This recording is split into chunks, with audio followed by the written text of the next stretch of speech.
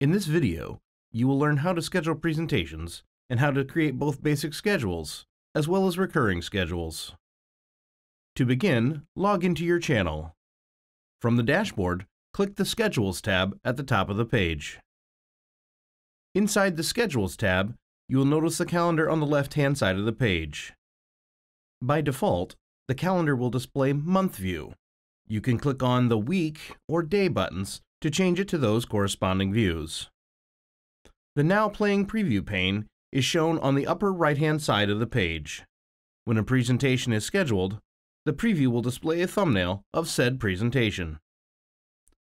Beneath the Now Playing preview is the My Schedules list, which displays all of the existing schedules you have created. Click the New Schedule button or click any day in the Month calendar view. This will open the New Schedule options window. The Presentation field determines which presentation will be scheduled to display. The Start field sets the date and time for the schedule to start. The End field sets the date and time for the schedule to end.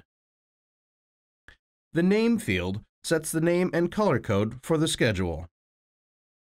The Repeat checkbox will turn the schedule into a recurring schedule, meaning that it will repeatedly show the same presentation at the scheduled time with a selected interval. The Every field selects the number for the interval, and the drop-down selects the unit of time. Whenever the Repeat checkbox is filled, the Expires field will become visible. This option sets the date and time in which the schedule will become discontinued. The Time Zone field sets the time zone for the scheduled presentation.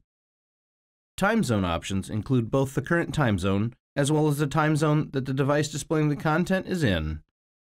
As an example, say you're managing the schedule for a presentation in Central Time. However, the content is displayed on a device in Eastern Time. In this case, your schedule will need to use the Use Device Time Zone option. Otherwise, the scheduled content will be an hour behind. Once you've finished, click on the Create button to create the new schedule. Notice that the schedule now shows up in the calendar view as well as in the My Schedules list. To edit an existing schedule, click on the schedule in the calendar view or click Edit next to the schedule under My Schedules.